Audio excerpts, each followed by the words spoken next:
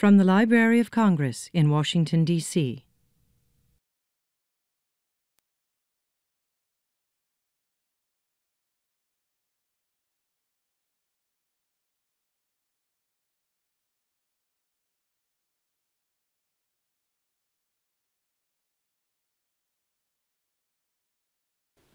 Well, my name is Kaheen Mohammed, and I'm a program specialist here at the Library of Congress's Young Reader Center.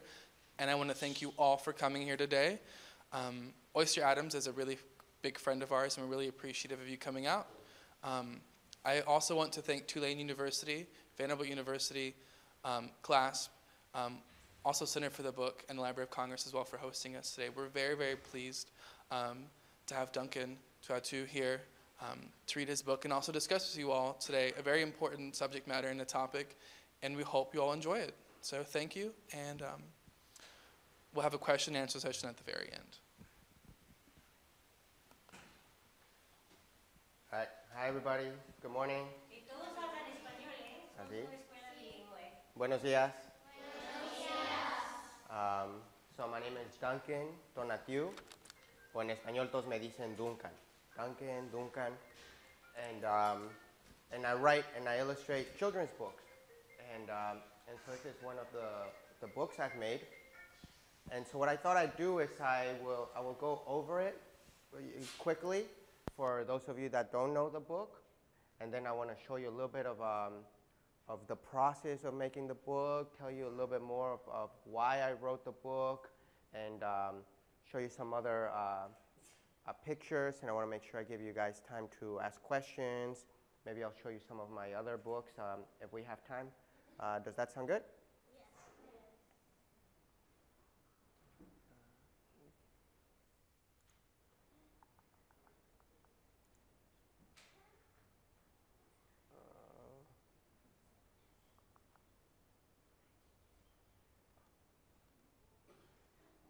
Okay, so the book is called Separate is Never Equal, Sylvia Mendez and Her Family's Fight for Desegregation. And this story is a true story. It happened about 70 years ago. And so it starts here, and this is the first page, and we see that Sylvia, right? She's very sad, and it's her first day at this new school, but a white boy points at her and says, "You don't belong here, go back to the Mexican school." And so Sylvia doesn't want to talk with anybody that day, and when she comes home from school, she tells her mom, "Mom, I don't want to go to that school anymore. The kids are mean." And her mom says, "Sylvia, ¿qué no sabes que por eso luchamos?" What does that mean? ¿Qué no sabes que por eso luchamos? Yeah, don't you know that is why we fought? And so then Sylvia remembers all that had to happen so that she could go to that school. So she remembers how she moved from the city of Santa Ana in California to the town of Westminster. And in this town, her family was leasing a farm, and in the farm they were going to grow asparagus, tomatoes, chilies. And then, because summer was almost over, Sylvia's aunt, her Aunt Soledad, drove Sylvia and her brothers and also her cousins Alice and Virginia to the local public school so they could attend school when it started. And they went there, and Sylvia thought it was a really nice school. It had those tall trees in the front. There was a nice playground in the back.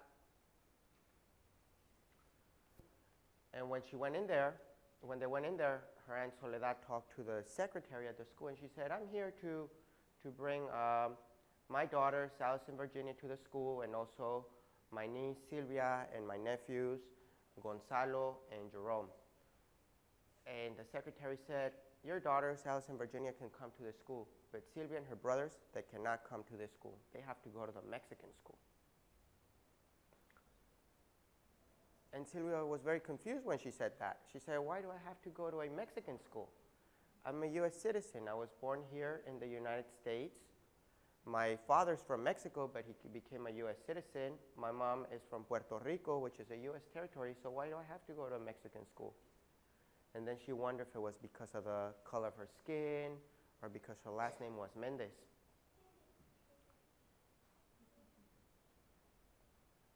And so her Aunt Soledad talked to the secretary and said, but we all live in this part of town. All the students should be allowed to go to school together. And the secretary said, no. The Mendez children have to go to the Mexican school.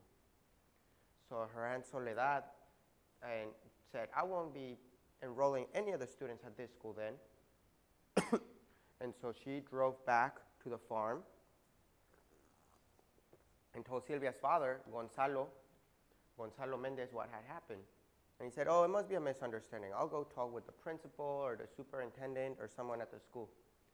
So he talked with the superintendent, a man named Mr. Atkinson. But Mr. Atkinson said the same thing. The Mendez children have to go to the Mexican school. And Mr. Mendez asked, but why? And Mr. Atkinson said, that's the way it's done. The Mendez children have to go to the Mexican school. So that fall, Sylvia and her brothers had to go to the Mexican school. And the school was on Olive Street, and everyone called that school on Olive Street the Mexican school because that's where all the children of Mexican parents or all the Latino children were sent. And the school was a clapboard shack. It did not have any, there was no playground. The students had to eat their lunch outside, and it was next to a cow pasture. And that fence that kept the cows in the pasture had electricity running through it. So if any of the kids touched it, they would receive a shock. But the worst thing about the school was that the teachers there didn't care about the students' education because they thought they would all drop out by the time they were in 8th grade. They thought that they would stop going to school and they would just start working in the fields. So they didn't really pay attention to their education. And Sylvia's family didn't think that that was fair. Her parents didn't think that was fair. Sylvia didn't think that that was fair. So her father decided to write a petition, write a letter, saying that all children should be allowed to go to school together. And he tried to get other parents that had children in the Mexican school to sign it, but the other parents were scared to sign it because they thought they would get in trouble or lose their jobs because their bosses were white. So they didn't want to sign the petition. But Sylvia's father didn't give up, and he kept talking to people. And one day, a truck driver that went to his farm to pick produce told him about a man named Mr. Marcus. And Mr. Marcus was a lawyer, and he had helped the people of a nearby city, in the city of San Bernardino, to desegregate the public pool. Because at that time, not only in the 40s, this story takes place in the 40s. Not only were schools divided, but also other places like parks, public pools, movie theaters, and children like Mexican American children or African American children, Asian American children were not allowed to use them, or were only allowed to use them on certain days or only certain parts. And so Mr. Mendez decided that he was going to hire that man, Mr. Marcus, even if he had to spend all his savings to do so that he would help them desegregate the school and make it so that all the Mexican American children could go to school with the other children, with white children. And so Mr. Mendez and Mr. Marcus started traveling to the different towns and cities in the county, in a county named Orange County. And they talked with other families because it wasn't only Sylvia and her brothers that weren't allowed to go, that were sent to the Mexican schools, but there were thousands of children in the area that were sent to the Mexican schools. And so while Sylvia's father traveled around trying to get more families involved in the case, Sylvia's mother had to do all the things that Sylvia's father usually did. Her mother, Felicitas, had to drive the tractor and take care of the farm and do all the things that he usually did. And Mr. Mendez was able to get different families involved in the case, like the Estrada family. And Mr. Estrada, he had fought in World War II for the U.S. Army, but when he came back, he saw that his children weren't allowed to go to school, that they were sent to a separate school. So he didn't think that that was fair. So he decided to join the case, and several more families of the different cities and towns in Orange County joined the case. And on March 2nd, 1945, the lawyer, Mr. Marcus, went to the courthouse in Los Angeles and filed a lawsuit. And so what that meant is that the different families and different superintendents and teachers from the schools would come to a room like this, or even larger than this. And at the front, there'd be a judge who would listen, and the different lawyers would ask people to come to the stand. And so, for example, on the first day, Mr. Marcus called to the stand Mr. Kent. And Mr. Kent was in charge of, was a superintendent from one of the schools in the area. And he asked him several questions. He said, why do you send the Mexican-American children to a different school? And he said, oh, it's because they don't know how to speak English. And Sylvia was very upset when he said that because she knew how to speak English perfectly well, and no one had asked her or given her a test to see if she spoke English. So that was not true. And then Mr. Marcus kept asking questions, and then Mr. Kent started saying some very mean things, like that he said that the Mexican children always had problems. They were always dirty. They always had dirty hands, face, neck, and ears, that they were inferior in their ability to behave and their ability to learn and their ability to participate in the school. And so the Mendez family was very upset when he said all those things, but those things that Mr. Kent said were things that a lot of people at the time believed and had that same attitude. And so the trial continued for several more days, and so every day different people were asked to come up to the stand, and they were asked questions. And so, for example, Sylvia's father came up to the stand, and Sylvia's mother, and Mr. Atkinson from Sylvia's school. And Sylvia herself was not called to the stand because she was still young. She was like 8 years old. But a girl that was a little older named Carol Torres was asked to come to the stand, and she proved that she spoke English perfectly well, and that it was not true that the Mexican American children were being sent to a different school because of language. And then they also asked questions to some college professors, some education specialists, that said that it was bad to divide children because then it makes one group feel superior and one group feel inferior, and that children should be allowed to go to school all together. And so the judge had to listen to all these things, right? And then he had to decide who was right, whether the school board, the people from the schools were right, or whether the families, like the Mendez family and the other families involved in the case, were right. And so he took almost a year to decide, but he decided that the Mendez family and the other Mexican-American families were right, and that all children should go to school together. And so the Mendez family was very happy, and the news appeared in local newspapers, but they didn't have much time to celebrate because the people in charge of the schools appealed the case. And what that means is they ask a different judge that has more power to review the case, so because they were hoping that he would change the decision. So this time, a judge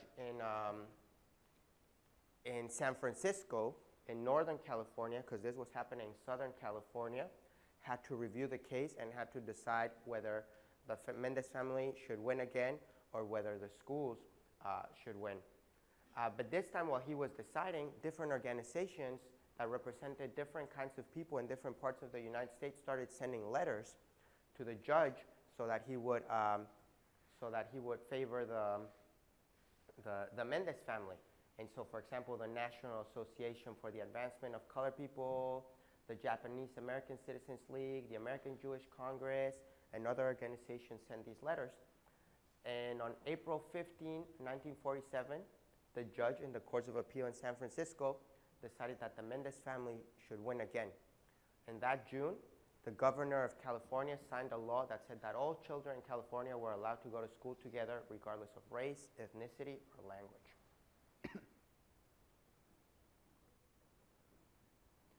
And so here is Sylvia, and it's her second day at the school. And do you remember when we first started the story, right? That's her first day at school. And she remembers all of this. all the things that had to happen so she could go to that school, to the Westminster School. And so the second day at school, she doesn't listen to any of the kids that say mean things to her. And she realizes that other kids want to be nice to her and want to be her friend.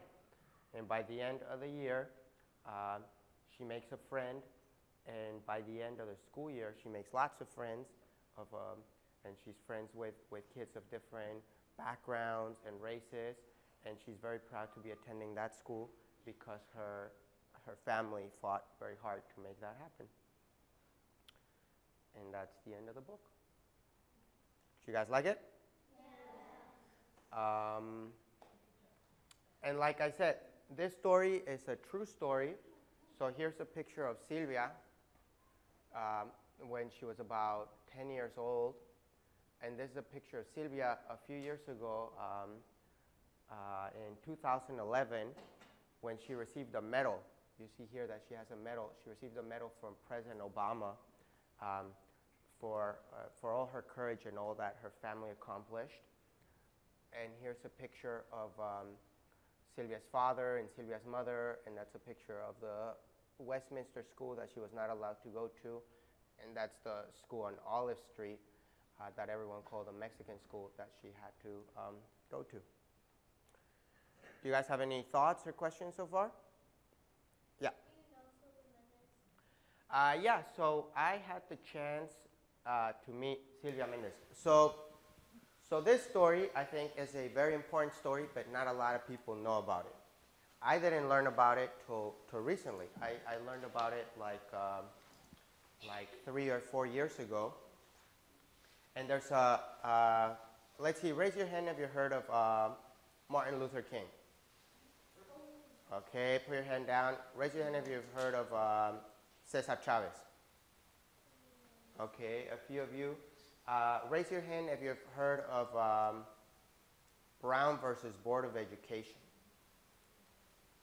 Okay, just a couple of you. So there's some civil rights leaders, right? There's people that sometimes you learn in school, like Martin Luther King, which most of you have heard about, that fought to bring justice and equality in the United States so that people of different races could live and have the same opportunities. But there's a lot of other people that also fought for that you may not learn about or hear as often. And so Sylvia's family is one of these cases.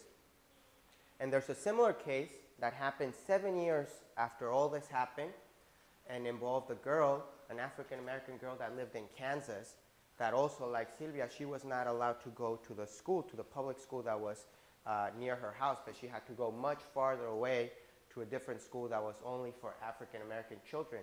And her family didn't think that this was fair, and they fought, and eventually that helped make it so that all children in the United States could go to school together. And some of the people that were involved in that second case that's very famous and that some of you may learn about were first involved in this case, like the governor of California. He became a judge in that case. And for example, Thurgood Marshall, who was the lawyer in that case, he sent letters for this case, for the Mendez case. But so going back to what you asked, I only learned about this story a few years ago. And I was at a book festival in Texas, and Sylvia Mendez was there. And I had just learned about the case, so I had a chance to talk with her and ask her questions. And so a lot of things in the book come from talking with her directly, and other things in the book come from doing research and reading different books and reading different articles about it. Do you have a question? Is Sylvia Mendez still alive? Yes, so let me show you guys some other pictures.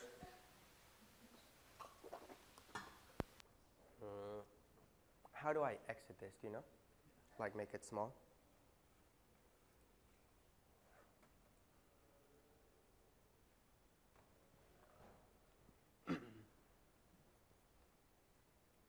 Thank you. So let me show you some more pictures from the time period. I'll show you a picture of Sylvia nowadays.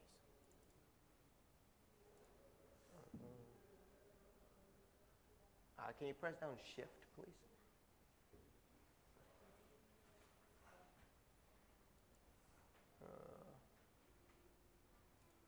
Or could I maybe bring that over here? Thank you.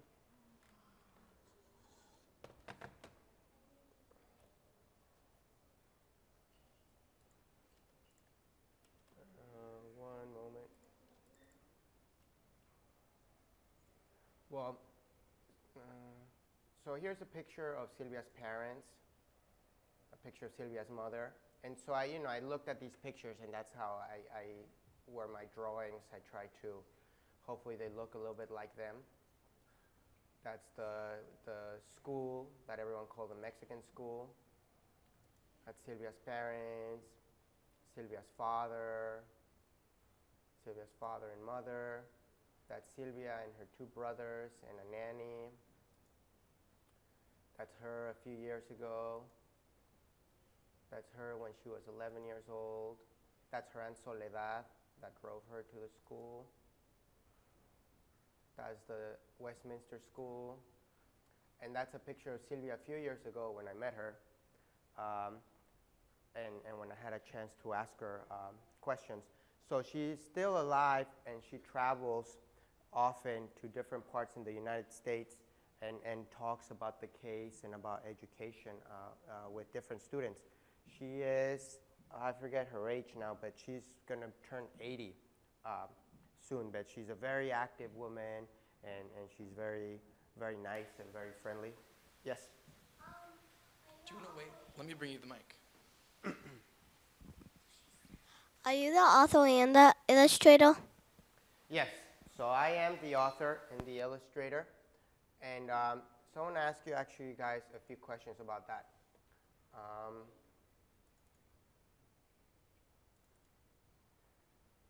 So, well, here I just want to show you this really quick. So like I said, I talked with Sylvia, and that was one of the ways that I wrote the story, but I also learned when people go to court, there's a secretary, there's someone that types everything that people say. And so, for example, here, I was able to read transcripts of all the things that were said during the case. And you can see here what Mr. Marcus said, Mr. Holden, who was the lawyer for the school board, and all the different questions and all the different things that they asked. I read through that, and then after reading some of those things, I used that for the story. I included some of that in the story. But if we go back here, I make the drawings, and I want to see if you guys notice anything. Let me go to a big image, or maybe even here. Did you guys see how when I make my drawings, they're always in profile? What does that mean? Profile is when they're always looking to the side. We never see them looking with both eyes straight ahead.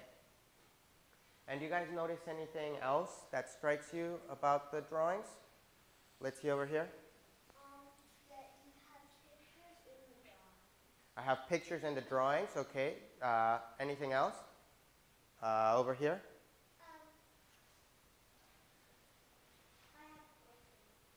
Well, let's go back to your question in a moment. But does anybody else perceive anything different or unusual about these drawings? Over here? I think that the head is looking down. I noticed that the head is looking that way, but the body is facing. Okay, yeah. Maybe like in this image, for example. Let me find it. Like here, right? Their body is facing one way, but their head is facing another, kind of. And does anybody notice anything interesting about their ears? Their ears look a little bit like a number 3 or a letter E, right? Does anybody, why do you guys think I make my drawings like that? Anybody want to take a guess? Let's see, maybe over there? Yeah. To make it more creative. Okay, to make it more creative, that's part of it. Anybody else here? To make it more real. To make it more real? All right, so let me show you some drawings that inspire my drawings. And these are drawings that people made about 500 years ago.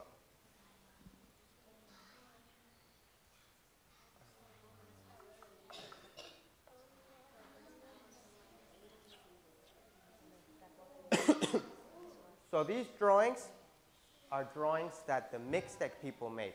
And the Mixtecs were an indigenous group from the south of Mexico, and they would make their own books. And in their books, they told their stories about their kings and their warriors.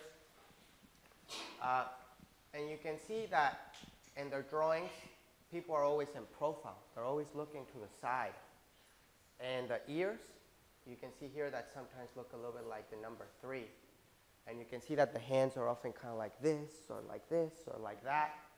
And so I looked at those things, and I thought that this art that people made hundreds of years ago was very interesting, very creative, and I kind of wanted to do something similar, make drawings that are similar to those, but make them about stories that are happening now, or that happened in the recent past. So if we go back to the book, maybe you can see, how the ears or the eyes, or here maybe the hands. I try and do it similar to that style. But then, like you guys have noticed, then I also use pictures. Let's find a large image.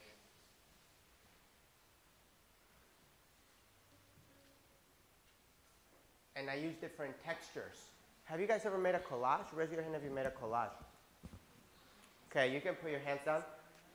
So a collage is when you cut different types of paper, or maybe pictures from magazines, or maybe different types of cloths, and you glue it all together to make a new image. So I do something like that, but I do it in the computer. And so I grab, for example, this brown paper, and that's one texture. And then, for example, this here, her skirt is a different texture. And for example, the shoes, maybe I'll take a picture of something like a leather seat, and then I'll use part of that picture to make her shoes, and that's how I make the illustrations. They notice the hair a lot. Yeah, so you can see the hair here. So what that is, I don't have my own computer here, otherwise I'd show you how I do it. But it's a picture, like I can take a picture of someone's hair, or I find a picture of someone's hair or a wig on the internet, and then I cut it out and glue it there. That's basically what I do, but I do it on the computer, so it's a little neater, because I'm kind of a messy guy if I just use glue and scissors. Other questions? Let's see over here. Maybe, I think they're going to pass you the microphone. How do you make the pictures? Well, how about I draw on a piece of paper, right? Just like a letter size, regular piece of paper. I make a drawing with a pencil. So let's say I draw Sylvia. And then after I like the drawing, I go over it with a pen. And after I draw with a pen, I use a machine called a scanner. A scanner is a bit like a photocopy machine, and you put on top of the scanner, and it has a cable connected to a computer, and it goes do, do, do, do, do, do, do, do. And so then the drawing that I did on a piece of paper appears on a screen, like on a computer screen. And then on the computer screen, I put the different textures and different colors on it. But what I want to do now is show you how I make a book, because it's related to what you asked. How long do you guys think it takes to make a book?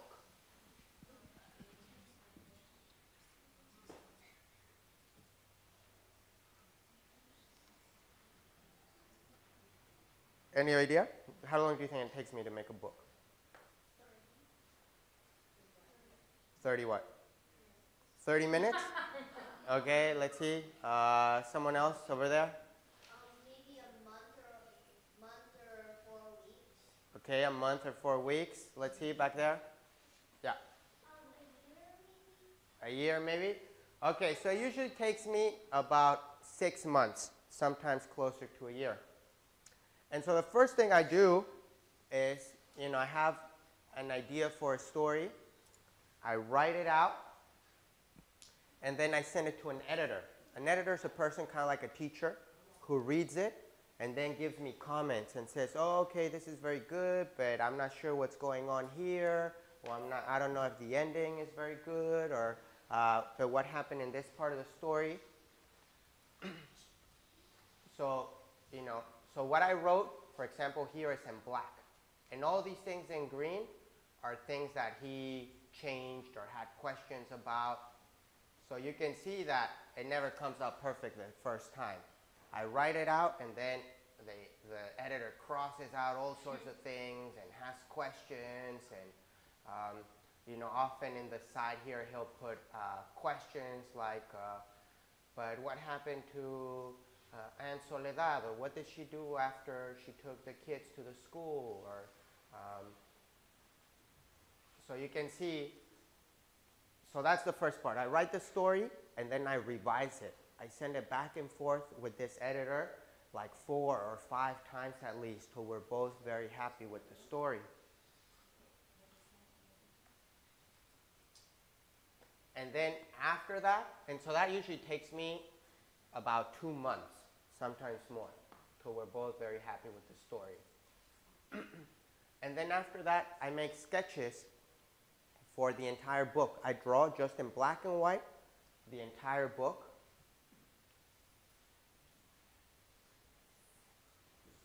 So you can see there, that was my first idea for the cover. And the cover changed. And then here, that's the first page in the book. And here, a different person called an art director, she or he gives me comments and says, oh, but maybe move this because you forgot to include this. Like maybe she should have a lunch bag or a backpack, or maybe move the text a little bit because it won't fit. Like here it says maybe I should move it up a little because otherwise it's going to be too down. Yeah. So I get a lot of these comments, and so then I'll change the sketches many times also, and that usually takes me like 2 or 3 months. And then after that, after both the art director and I are happy with the book, with the drawings, then I put the different texture and color in the books. Any other questions? You have a question? Aren't you already happy with the book? Am I already happy with the book? Yeah, I'm very happy with this book. One reason why I decided, I made this book I had 2 big reasons to make this book. So the first reason is that I think it's an important piece of American history that not a lot of people know about. I think it's an important story that I think more people should learn about. Because like I said, sometimes kids in school learn about important civil rights leaders like Martin Luther King or Cesar Chavez. But there were also other people that also fought hard to bring positive change, create positive change in the United States, in America, and not a lot of people know their stories. So I thought that this story was important for that. But the other reason is that, because I'm an author, an illustrator, and I write books, sometimes I get invited to visit different schools in the United States, in different parts of the United States. And sometimes I see that schools continue to be very divided. Like sometimes if I go to a school that's in a poor neighborhood or poor area, it's usually Latino children and African American children that go to that school. And if I go to a school that's maybe in a suburb where there's more money, it tends to be mostly white children or Anglo children. So a lot of the problems that Sylvia was having 70 years ago are still kind of happening today. So I thought that was another reason why I should write this book and why maybe some of you will relate to this story. You have a question? Yeah. So how did you print Um, so I do it in the computer and then gets printed by a printer.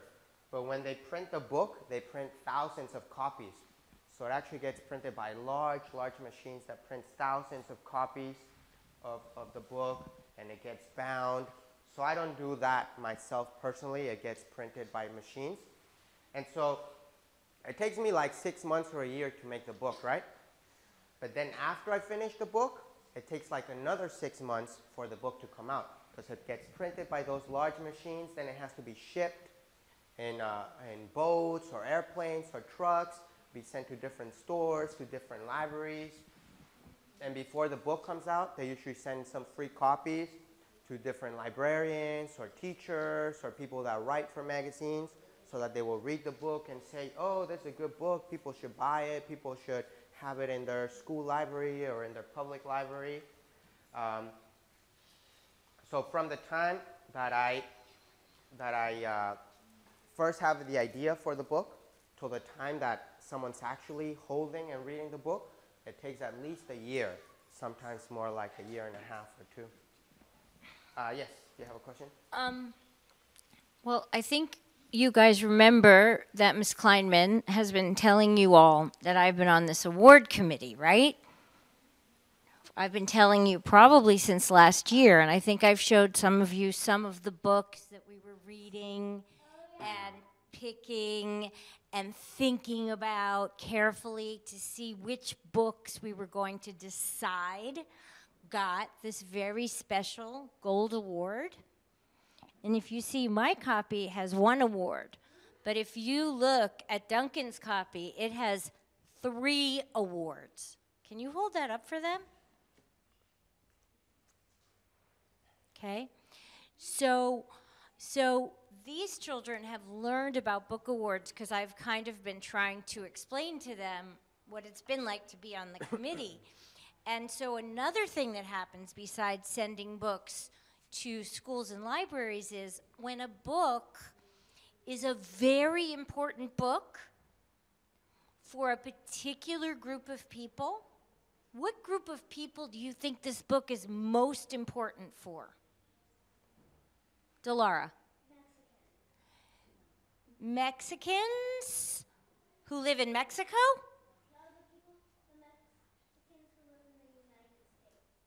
Mexicans who live in the United States? Only Mexicans? What do you think, Millen? I think it's for people who live around the world that don't get good schools in the United States. Do you mean people from all over the world who might not get to go to the best schools? Okay. Okay. Well, I don't want to take too much time away from the author because I talk to you guys all the time. But I just want to say that one of the groups of people that Duncan sent this book to were 3 different, or probably his publisher, 3 different award committees. And all the award committees said, yes, this book deserves an award. And Because it's such an important story, and it's beautiful. And so awards, I mean, it's very special to receive an award, but it also helps the book a lot, because what happens, every year in the United States, there's thousands of children's books that get made, right? But only a few of them, only a small percentage, only a small amount, talk about different minority groups, talk about African American children or Mexican American children or Asian American children. The amount of books that talk about those people is very small.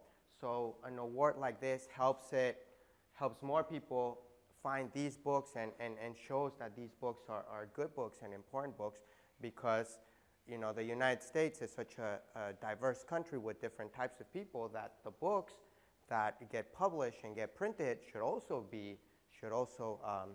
reflect that. I think we have time for 3 more questions. Yes. Although I've noticed that the ears on the person of your shirt are kind of like the ears on you. It's kind of like you drew down that person. Yeah, this is a T-shirt I made with one of my drawings. Most of the t-shirts I wear have my drawings on them. But yeah, it's something that I've done for several of my books. So this is my 4th book that I've written and illustrated, and I have 5 books now because I have a new book that came out a couple of weeks ago. So I have 5 books that I've written and illustrated, and sometimes I get invited by a different, to make the drawings for a different author who writes the story, and I make the pictures. But I've done 5 that I've written and illustrated myself. Yeah. The wheels from the tractor and the car are what wheel is there? So what I do there, so in that machine, a scanner, sometimes I put something, right? Sometimes I'll put like my sweater on it, and then I'll see an image of the texture of my sweater on the computer screen, and then I'll use that. Other things, for example, like the wheel of a tractor, I can't put the wheel of a tractor on top of a scanner. So I'll take a photograph myself, or I'll go on the internet and I'll search pictures of wheels of tractors, and I'll find one that I think will work. And so by doing that, then I use a program called Photoshop, in which I can kind of cut things and paste them in different areas, and that's how I build my illustrations. Here in red? Yes. When you were talking to Sylvia, did she, when you wrote the book, did she remember that your name was Duncan Tonatiuh, and that she had actually talked to you? Yeah, so I learned about this story from my editor, the person that's kind of like a teacher. He was working with a different author on a book that relates to that case that I told you, Brown versus Board of Education, and in there she mentioned the Mendez case, this other author. And then he said, oh, I think you would be very interested in this, because he knows I'm very interested in issues that affect Mexican-American children and Latino children. And so I said, oh yeah, this sounds very interesting, and I looked online and I found out more about it, and then I happened to be in the same place where Sylvia Mendez was going to be, and so I got to meet her and talk to her, and I told her I wanted to make a book. There's a different book that's been made about Sylvia's story, and there's been some documentaries. There's a middle grade novel called Sylvia Naki, which is for like kids in middle school, but I wanted to do a book for younger readers. And so I told her, and Sylvia said, oh, it'd be great if you do the book. If you make the book, make sure I wear trenzas, because I always wore trenzas like that when I was a little girl. And so then I wrote the book, and then when I finished writing the story, I actually visited her in her home in California. She lives in Fullerton, California, very close to where she grew up. And I showed her the story to make sure that everything was correct. And those pictures that I include at the back of the book are pictures she showed me, and she gave me permission to include in the book. And so this book has received several awards and honorable mentions. And it received an award some months ago, an honorable mention some months ago, and Sylvia Mendez was able to come to that. And so I've seen her a few times, and I've had an opportunity to talk with her, and she likes the book, and she's happy with it. Yes? What is the 5th book called? So let me show you really quickly some of the other books. I won't be able to read them to you because I know we're running out of time. We have, I believe, Dear Primo, and also Pancho Rabbit,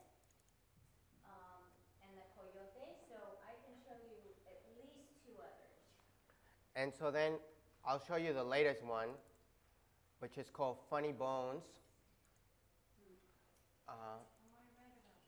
And so some books that I've made are fiction, right? They're stories that I make up with people that don't exist.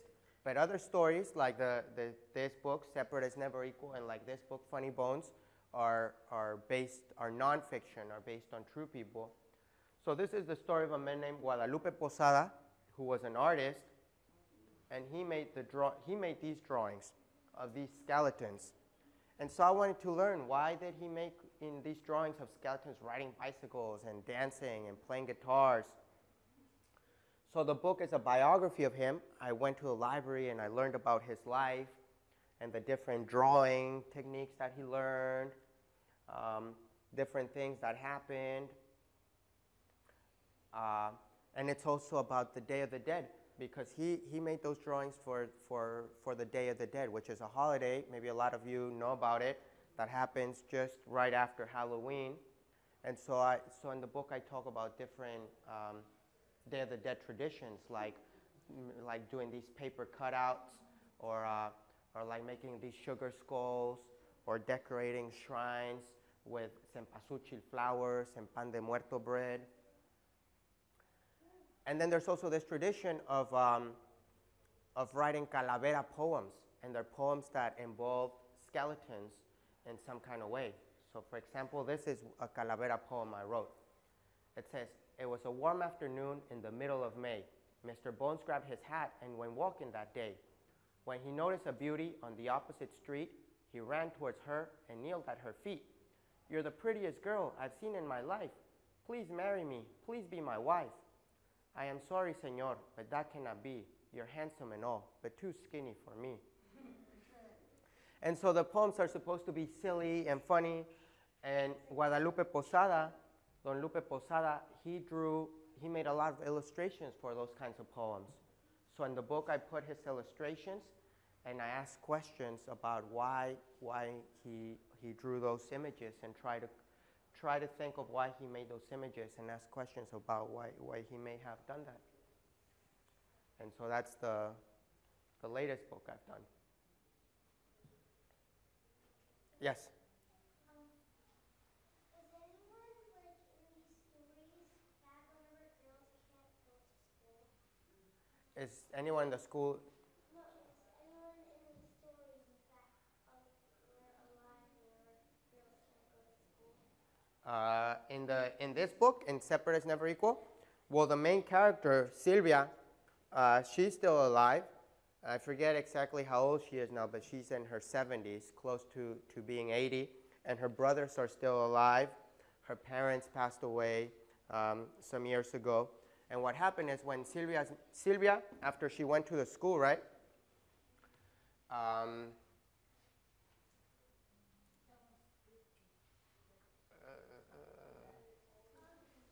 After she went to that school with children of all races, she went on to middle school, high school, she went to college, and she became a nurse.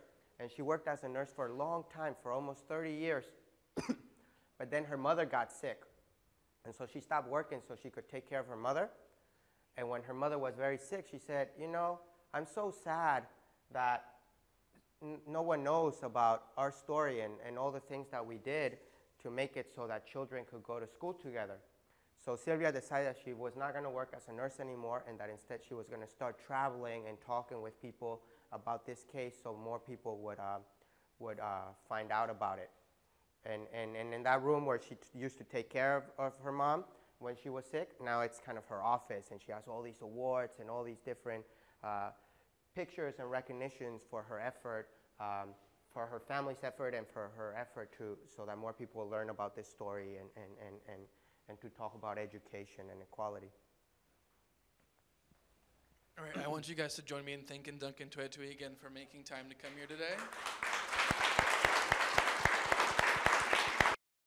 This has been a presentation of the Library of Congress. Visit us at loc.gov.